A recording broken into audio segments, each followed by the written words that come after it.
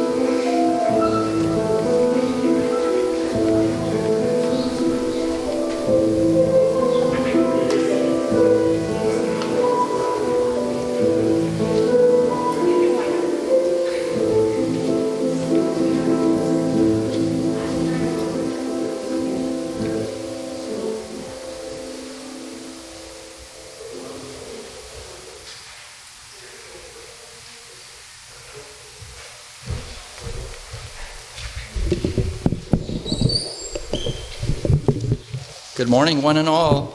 Welcome to our service on the 25th of April, 2021. 10:30, we're starting on time this week. Welcome, and good to see everybody here. Once again this week we welcome Pastor Bill Dufay as our guest minister. Bill's with us today and will be with us again next week, beginning in May.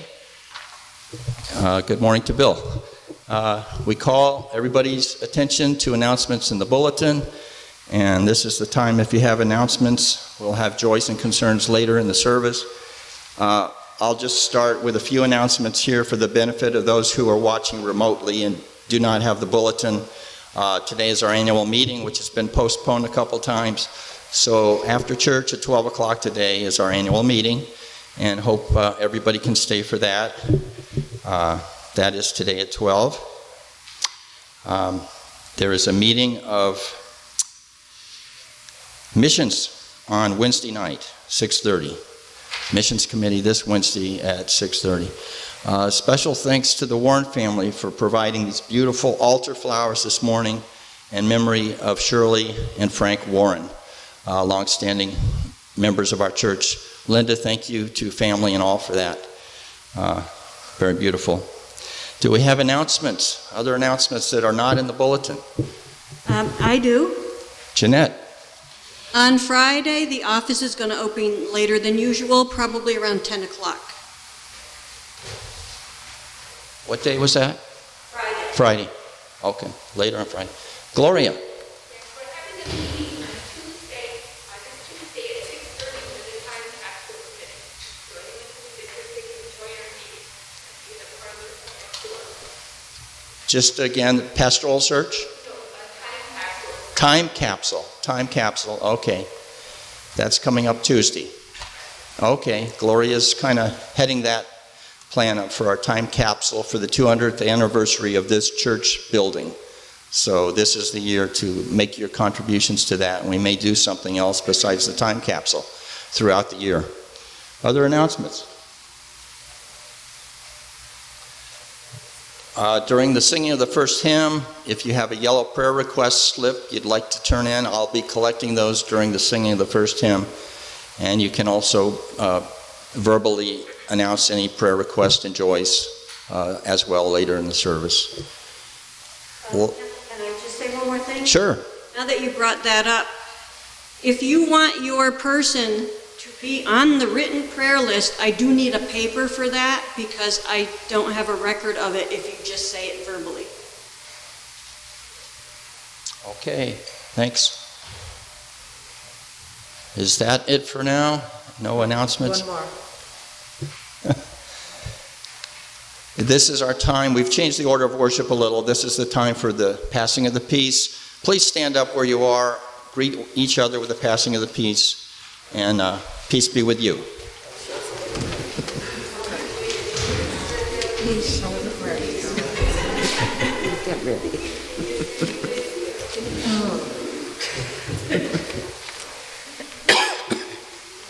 Peace.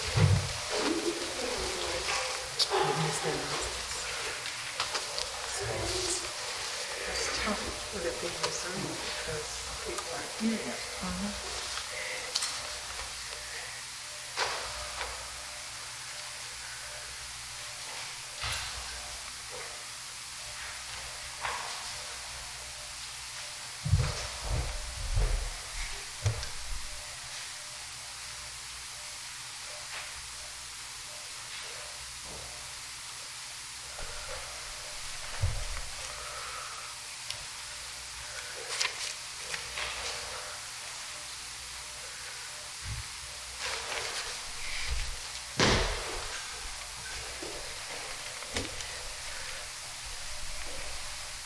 Now that we have light, let us have some sound as we join together in the call to worship.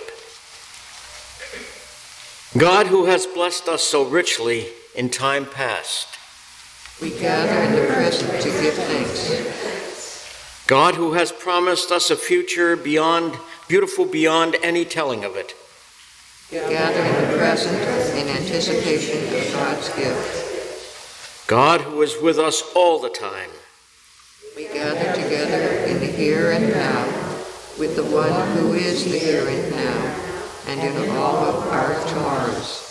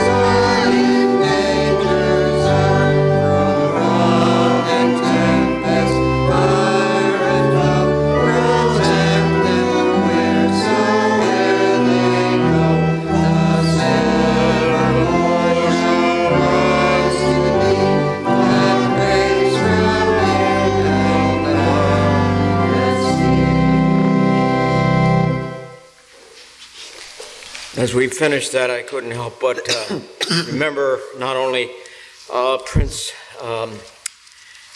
Philip's funeral last week, but all those who apparently perished in the submarine disaster in Indonesia. Let us continue now with the prayer of confession. Let us pray together. Gracious God, prodded by conscience and the action of your Spirit in our hearts, In humility we come before you to confess our sins. In the days just past, we have allowed our craving for power to bully others and casually dismiss other human beings. We have allowed anger to destroy our most treasured relationships. We have filled our minds with the world's bad news and failed to seize upon the good news in which our faith is grounded. Let our remembrance of these and other failings lead to a rediscovery of your infinite mercy. If you, O God, mark our iniquities, who of us could stand? Except we pray this our offering of confession.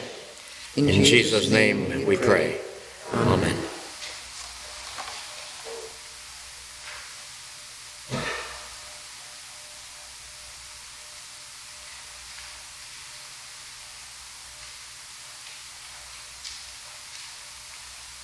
Beloved, rejoice always that there is more mercy in God than sin in us, and that we can claim God's assurance that all of our sins are forgiven. Let the whole church say, Amen.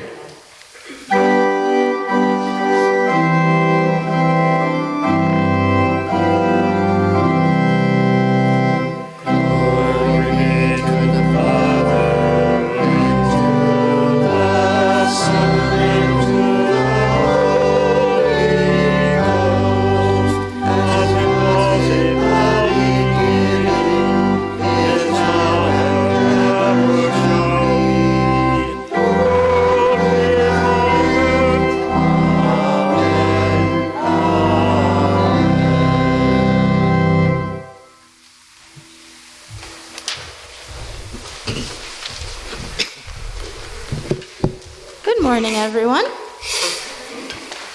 So today, I've got two assistants.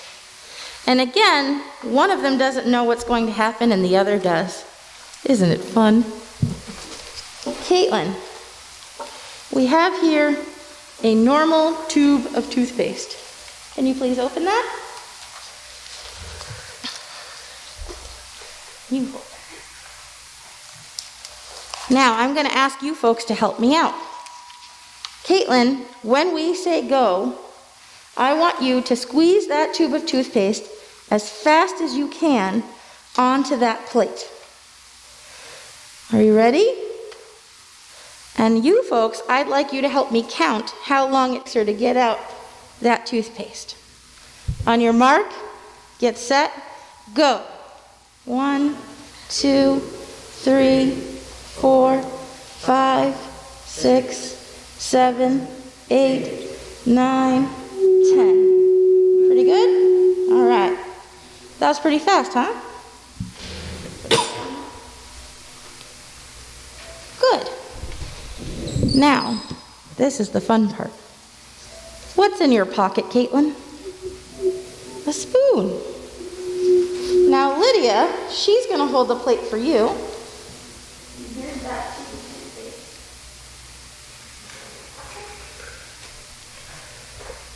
And I want to count how long it takes Lydia to try and get that toothpaste back into the tube.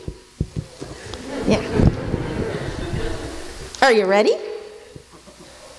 No? Well, that's fair enough. Maybe you should ask the big guy for help. When I say go, we're going to count how long. Now, to be nice, we'll give you to the count of 20, and then you can stop. Are you ready? On your mark, get set, go.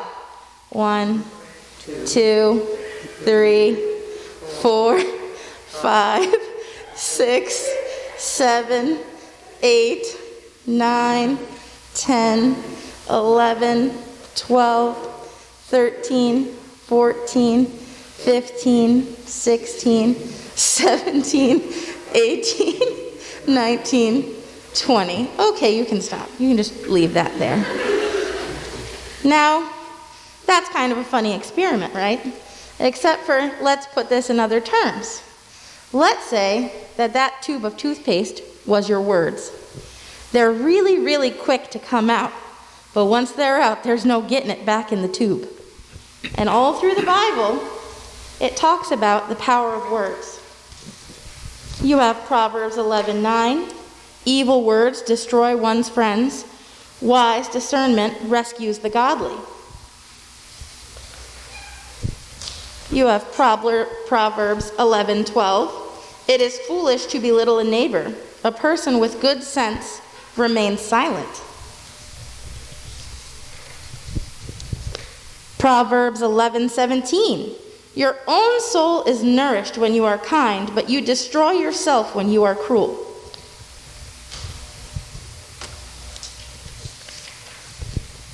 Proverbs 15:1. A gentle answer turns away wrath, but hard words stir up anger. Proverbs 15:4. Gentle words bring life and health, but a deceitful tongue crushes the spirit. Proverbs 16:24. Kind words are like honey, sweet to the soul and healthy for the body.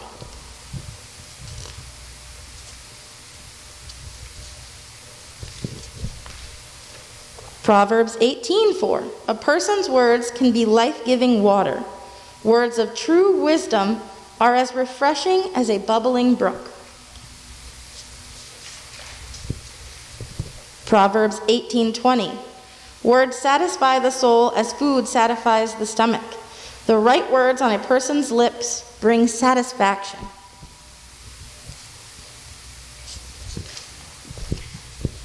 Proverbs 20:15. Wise speech is rarer and more valuable than gold and rubies. Proverbs 25:18. Telling lies about others is as harmful as hitting them with an axe, wounding them with a sword, or shooting them with a sharp arrow. Now that's just 10 of some of the most powerful words in the Bible on using your words wisely. But like that tube of toothpaste, we often are quick to speak in anger, but slow to give a compliment or to apologize. And once it's out of the tube, there's no getting it back. So especially on days where things are going a little crazy, take that time to breathe and say a prayer. Take that time to give a compliment where you see somebody doing something good. Because often we don't notice the 99 good things they did, but the one bad thing. And it's very important that we try and amplify what God has told us in the Bible by being kind to others and respecting and keeping our words calm and steady so we don't end up like that tube of toothpaste. Amen.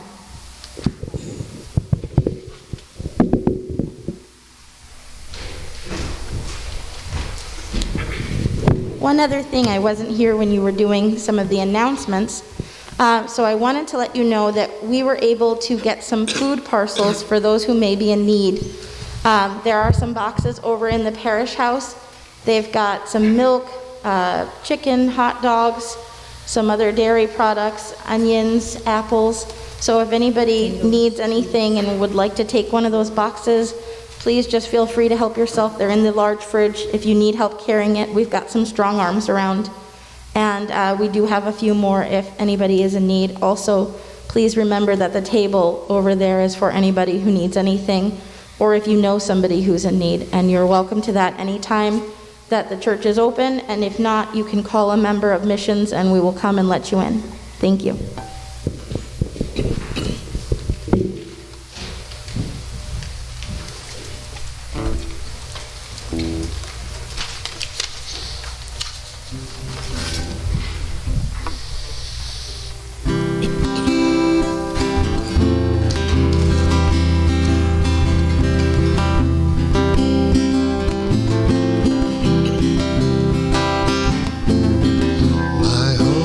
Built on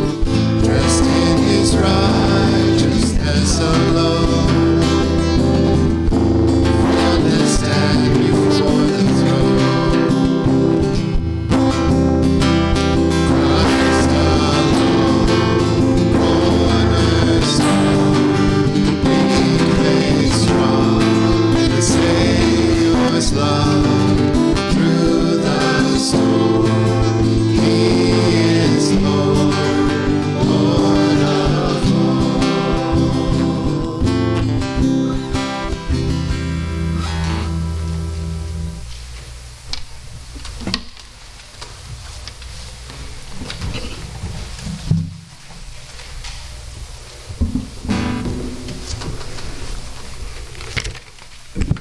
Good morning again. Just looking ahead in the program, one correction for the closing hymn. The closing hymn is an insert in our bulletin. It's not number 90 in the hymn book, so it's the insert. Reading from our first passage from the New Testament, we read from the book of Acts, chapter 4, verses 5 through 12. The next day, their rulers, elders, and scribes assembled in Jerusalem, with Annas the high priest, and Caiaphas, John, and Alexander, and all who were of the high priestly family. When they had made the prisoner stand in their midst, they inquired, "By what power or by what name did you do this?" Then Peter, filled with the Holy Spirit, said to them, "Rulers of the people and elders, if we are questioned today because of a good deed done to someone who was sick, and are asked how this man has been healed, let it be known to all of you and to all the people of Israel that this man is standing before you in good health by the name of Jesus Christ of Nazareth, whom you crucified, whom God raised from the dead. This Jesus is the stone that was rejected by you, the builders. It has become the very cornerstone. There is salvation in no one else, for there is no other name under heaven given among mortals by which we must be saved." Our gospel reading is from the Gospel of John, chapter 10, verses 11 through 18. "I am the good shepherd. The good shepherd lays down his life for the sheep.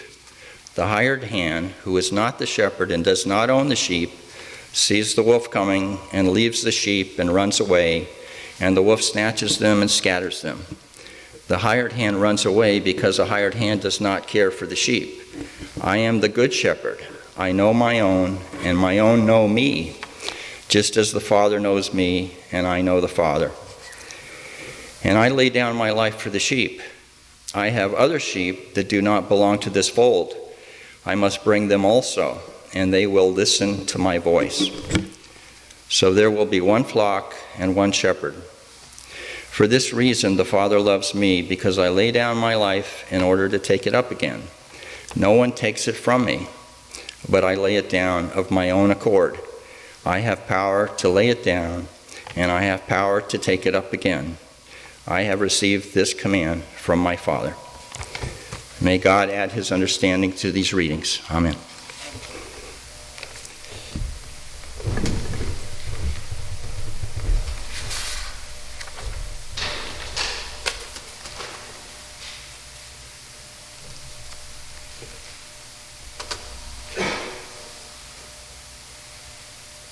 Before getting into the sermon, I thought it was kind of important to talk just for a moment about the events of this past week, namely the trial of Derek Chauvin. You know, many times in a number of places and settings, I've reminded people of the immortal words of the prophet Micah. He has showed you what is good. And what does the Lord require of you but to do justice, to love kindness, and to walk humbly with your God? For far too long, too many people have thought that it was enough to love justice and not do anything about it. The killing of George Floyd changed that, didn't it? And the ramifications of that tragedy have exploded not only across the state of Minnesota, throughout the United States, but even into Europe, and especially in France. Now, I know that the vast majority of our brothers and sisters were relieved and even joyful in the unanimous decision by the jury this week. I count myself among that group. I don't personally know of anyone who wasn't, especially those who noted Derek Chauvin's complete lack of emotion, not only when he took a knee, not to prayer, but on George Floyd's neck, but in his reaction to the whole trial, and even when his sentence was pronounced. And as relieved as I was at that decision, it occurred to me that though Chauvin appeared unmoved by the decision, there are probably a few folk who sympathized with him for any number of reasons. Maybe it was an accident. He was only an officer doing what he thought was his duty. His conviction would weaken law enforcement. Possible explanations. Yeah, there are stretches of the imagination, to be sure. And for those people who sided with Chauvin, I'm sure they have their reasons. But what really scares me are those people who, when asked about their feelings at the Chauvin trial, said, "I just don't care about such things." To say that, to believe that, is to surrender their God-given humanity in the same manner as Chauvin appeared to do. And my wish for all of you and for myself is that we challenge anyone and everyone who doesn't care. It's not enough to love justice. What does the Lord require of you but to do justice? So, that said, on to the sermon. In this morning's lesson from the Acts of the Apostles that was read for us a few moments ago, we heard Peter defending himself and his Lord before the Sanhedrin. As we all know, when one is compelled to testify before any governmental authority, the sheer weight of governmental presence is always stressful. To stand in the face of an inherently adversarial party makes it imperative to speak honestly, with clarity, and with charity. For Peter, one who had already yielded to pressure on 3 occasions, testimony before that august body was no mean feat. Despite his less than stellar record, it was his job to do the best he could. And surprisingly, perhaps, he rose to that occasion. But I'm getting ahead of myself a little bit. There was a slogan popular with us Reverend types some years back that God don't make no junk. And nothing has changed to alter that truth, except that we have become a little bit better in finding better ways of saying the same thing, hopefully with words that don't make English teachers cringe. The theme of utter human sinfulness to the point where a sinner is of no value whatsoever is rampant among fundamentalist ranks, and is one of many reasons why more thoughtful Christians don't feel at home in fundamentalist settings. We don't argue the point that we are all guilty of sin, but rather stress the fact that we are indeed beloved and useful in God's sight. God wouldn't want to work with junk. And that's one reason why I personally don't like the hymn Amazing Grace, because it feeds the worthless attitude so popular in some Christian circles. And for years I've wrestled with this issue, and the answer came to me outside of my usual spiritual pursuits. It came from my shop. Let me explain. I don't think of myself as a squirrel, but I do find it hard throwing out something that I might find a later use for.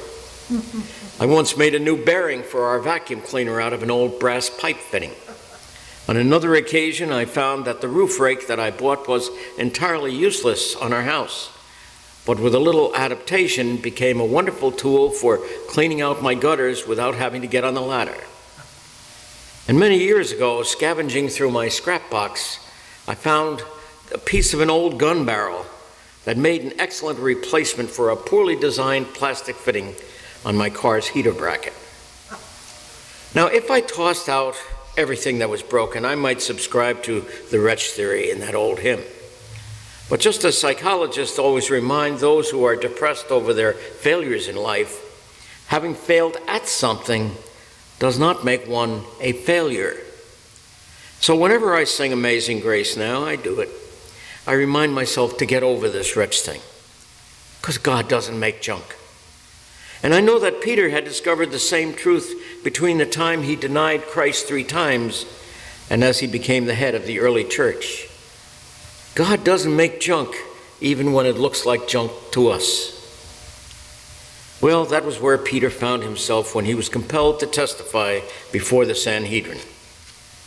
So what was it that made his appearance necessary? Peter and John were en route to the temple to pray, and you never know what might happen on the way to church. I've had some startling revelations from parishioners passing out when standing to sing a hymn, or the death of one worshiper at exactly the moment when the service began, with one foot inside the sanctuary and one still in the narthex. There was even one occasion when 5 parishioners' cars were damaged in front of the church during my sermon, when an irate driver lost control of his car. The reason he did is because he had to drive his wife and mother-in-law to church. Well, old St. Peter didn't have a whole lot of luck this morning either. On their way to the temple, they came across a handicapped man begging at the temple door. The beggar asked the 2 for a handout, the only thing that kept him away from starvation. But instead of getting what he wanted from Peter and John, he got what he needed. He was healed. By the power of Christ and those 2 disciples, the one-time beggar did something he had never been able to do before. He got up walking and entered the temple to worship. Now that healing was not done in private. Many saw it and reacted in amazement. And therein was the root of Peter's problem. In response to their probing questions, that was the Sanhedrin, he embarked on a sermon to the Jews who gathered for worship.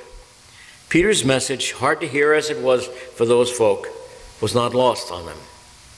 They took note of his comments, and Peter and John soon found themselves formally under arrest. And when anyone dares to suggest then or now that there is a power greater than the government, that person is at risk for arrest, and sometimes a lot worse. This morning's lesson picks up at the point where John and Peter are brought before the Sanhedrin to account for their actions, the trial, if you will. Strangely to us moderns, only one question was put to them. By what power or by what name did you do that? Perhaps it was only what it seemed to be on the surface. In other words, are you blaspheming against the Jews or against Caesar? If the Sanhedrin found that either charge was sustained, Peter and John were in deep trouble. A yes regarding blaspheming against the Jews would indicate that they were indeed Gentiles, and a Gentile entering the temple could be found guilty and sentenced to death by the Sanhedrin, the only charge. Incidentally, that lasts to this day. If, however, they were found guilty of critiquing Rome, then they could be turned over to Roman authorities who would be no less merciful. They were in a bind.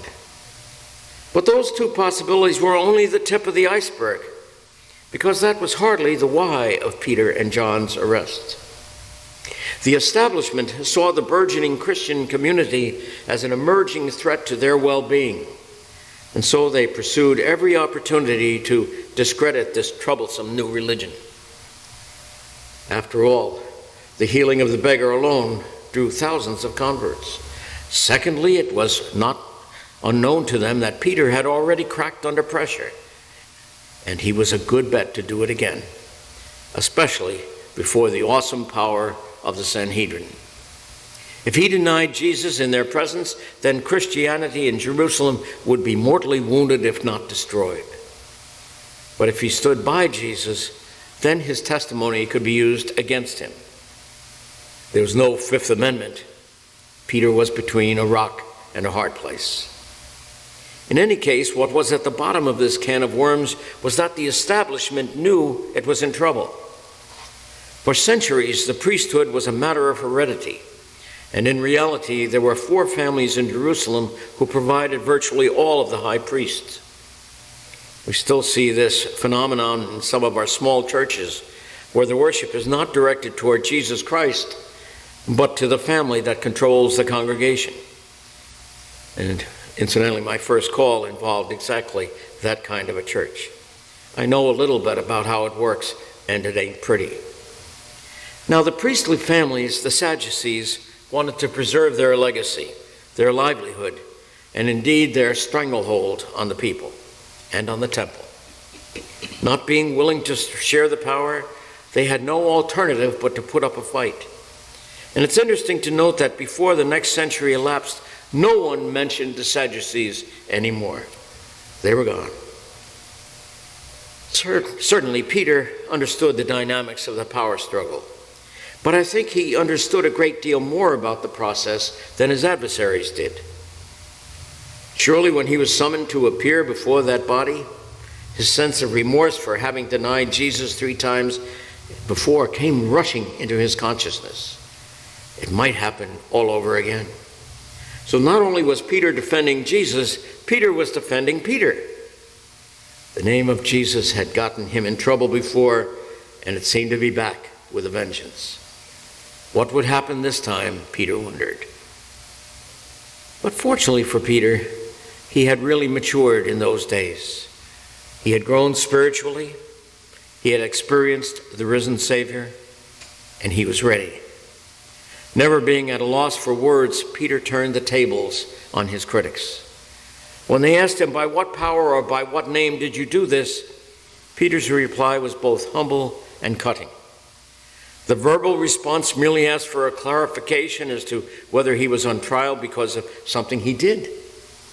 But the hidden agenda coming out by the nature of his response and the indictment that followed could have been phrased, why? Am I rattling your precious little priestly cages a little too much? Peter seized the opportunity to deliver yet another sermon, and right there in front of the most powerful audience he had ever encountered. From the relative safety of a small, close-knit community to the cold hostility of the seat of government, Peter was ready. His response, a mini sermon if you will, laid forth his own indictment of the Sanhedrin. This is a stone which was rejected by you builders, but which has become the head of the corner. He didn't mince words in laying the blame for Jesus' death at the feet of the Sanhedrin, nor did he cop out again in denying Jesus. Rather, he understood the centrality of Jesus in the life of the newly established Christian church. And that was not comforting for the Sanhedrin, who eventually ended up trying to let the whole matter die a quiet death, as Peter and John were released with nothing more than a gag order levied against them. Can you imagine putting a gag order on Peter? The Sanhedrin was thoroughly impressed with Peter's testimony, and the metaphor of the cornerstone was not lost on them. And today we need to know what they knew that made such a difference and such a lasting impression. What did Peter mean when he spoke of the head of the corner? Since we do have to deal with translations from Greek, it isn't possible to know exactly, but I think that vagueness makes the lessons even more powerful, because we can understand it in several ways, all instructive for us. He may well have been talking about the cornerstone, that large piece of material into which on occasion a time capsule may be placed. In Peter's time, however, the cornerstone was merely an enormous piece of rock that, because of its sheer mass, held the weight of the entire structure. And even today, the cornerstone or cornerstones are immensely important. Using a more literal translation from the Greek, namely the stone which is the head of the corner, indicates a uniquely shaped stone that, because of its odd shape, ties the sides of a building together. This stone placed atop a wall guaranteed that the walls would not separate when stress was applied. Thirdly, Peter may well have been thinking of the stone we modern folk think of as a keystone. And the keystone is a particular piece of rock at the top of an arch which gives integrity to the entire arch. Remember that in Jesus' time, builders didn't have the strong structural members that could be placed over doorways as carrying beams. All stone buildings used arches, where many small stones would be compressed together, providing a very strong configuration. And at the top of each of these arches, then and now, there was a uniquely shaped keystone that tied the arch together. Without that keystone, the arch had no strength. And for those of you familiar with Pennsylvania, that is their state symbol. I hope you see what I'm suggesting. It's indeed a beautiful image to describe our Lord. The cornerstone, the one upon whom all the weight of the world is placed, the head of the corner, the unique one who pulls and ties everything together for the benefit of the whole body, the keystone, the one upon whom everything else depends on for its integrity. It is truly Jesus who takes the weight of the world on his shoulders, who binds us together with strength, and is always there that we might lean on him. But, and it's a big one, when we lean on him, we run the real danger of stopping at the beginning. And that reminds me of a longtime friend of mine, a pastor of like mind, who was having an intense dialogue with another clergyman, one noted for his evangelical orientation. Now, my late friend, who never missed a golden opportunity for a productive conversation with those Christians who were alike in substance, but as different as apples and oranges in the way they approached ministry. And there were times when those conversations got really testy. On one occasion, this is what happened. Instead of taking the tack of lesser men, he rose to the occasion saying, "Brother, you do a great job of leading people up to the altar, to the gate of faith, as it were. But then you leave them there. No place to go, nothing to do. It's all over." He might have said the same thing in different words, that faith is not the end of a spiritual beginning. It is a journey. It is only the beginning. Now, I have to admit that I'm less than impressed with many of the daily devotionals that the UCC puts online every morning. But one of them was really terrific, and it appeared right after Easter. The author said, and I can't remember the exact words, but she said that on Easter we rightly proclaim that Christ is risen. And when we say that Christ's body is risen, then we who are the body of Christ are also risen. No big deal. We are risen to be the arms and legs of our Lord in the world where we find ourselves. That means work. Work motivated by love. Feeding the hungry, giving sanctuary to those who have no home, physically, politically, or spiritually. It means taking our Christian convictions into every venue, speaking truth to power, and to always contend against the wrong without becoming wrongly contentious. Well, as Peter was moved from passivity to action, so too must we carry out indeed what we so easily recite in the safety of our sanctuaries. It is our calling to see beyond sight, to walk beyond our capacity, and to live well beyond our means for Jesus' sake. But with him sharing our burdens, with his belovedness bringing us all together, with his abiding presence giving us the strength we need every day and every moment, we need not fear though the earth should move, though the mountains shake in the heart of the sea. Thanks be to God. Amen.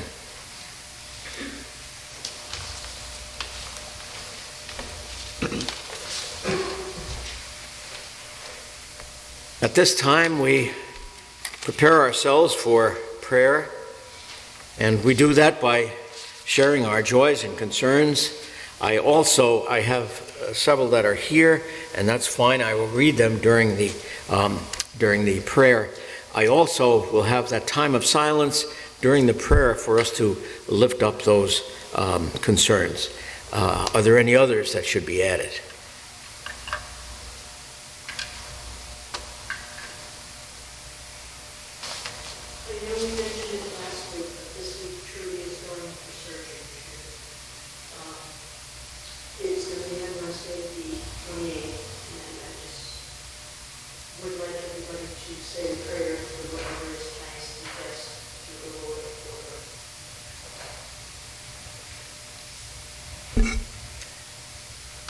I spoke with Betty Fredette last night. She is home. She was in the hospital for a short time because of dizziness, but they didn't find any major problems, and she's home and doing better.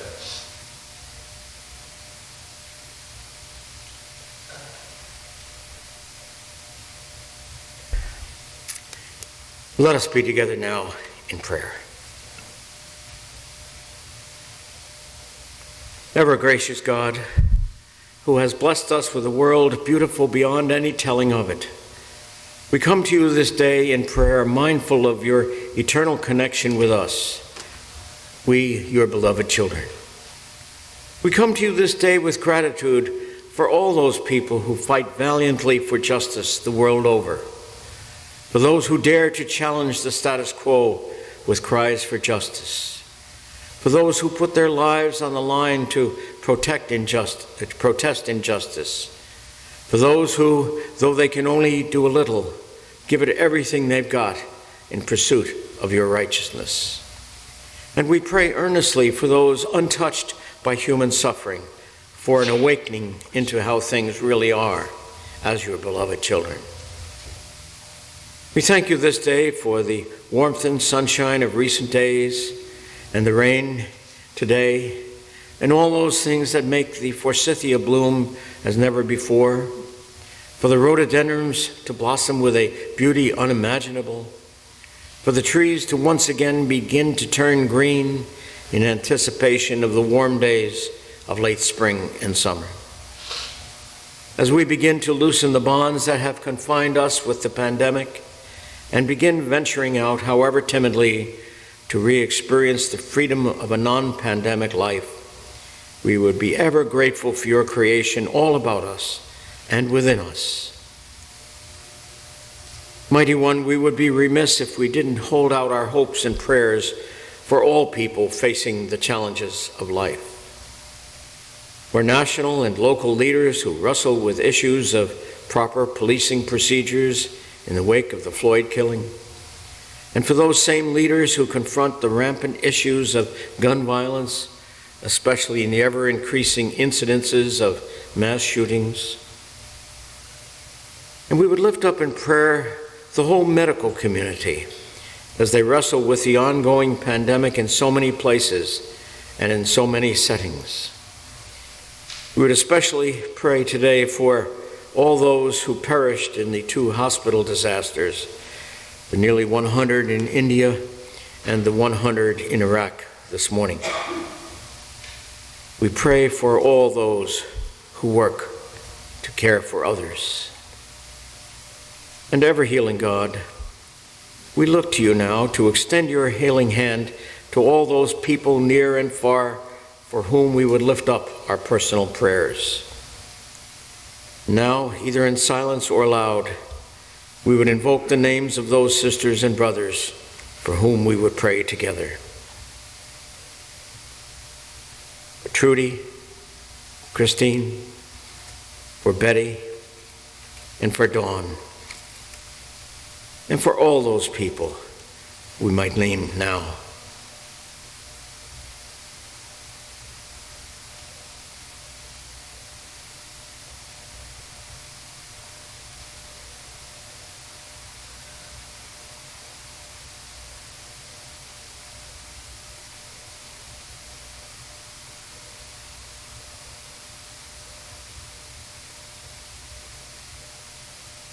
O God, now bless us also as individuals, as congregations, and as the whole people of God, however defined, as we bring these words of prayer to a close in the words Jesus taught us, saying, Our Father, who art in heaven, hallowed be thy name. Thy kingdom come, thy will be done on earth as it is in heaven. Give us this day our daily bread, and forgive us our debts as we forgive our debtors. And lead us not into temptation, but deliver us from evil. For thine is the kingdom, and the power, and the glory forever. Amen.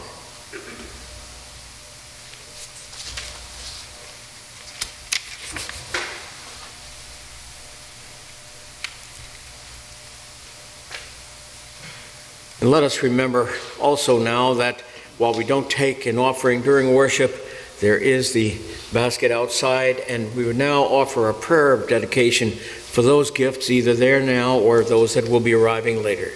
Let us pray. Oh God, we dedicate to you these offerings, the offerings of our treasure, of our time, and our talent. We ask you to bless this in the church that bears your name, and also accept the gifts that we offer every day in your name. For in Jesus' name we pray. Amen. And again, that last hymn is in your insert.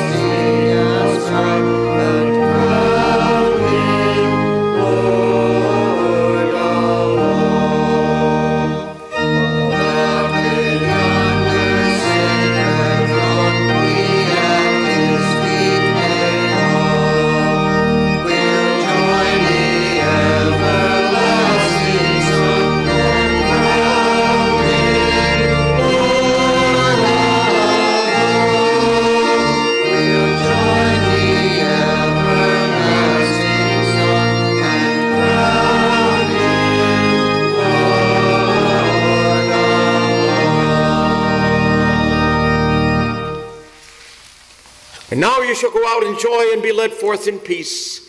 The mountains and the hills before you shall break forth into singing, and all the trees of the field shall clap their hands. Instead of the thorn shall come up the cypress, instead of the briar shall come up the myrtle, and it shall be to the Lord for an everlasting sign, which shall never be cut off. Go in peace. Amen.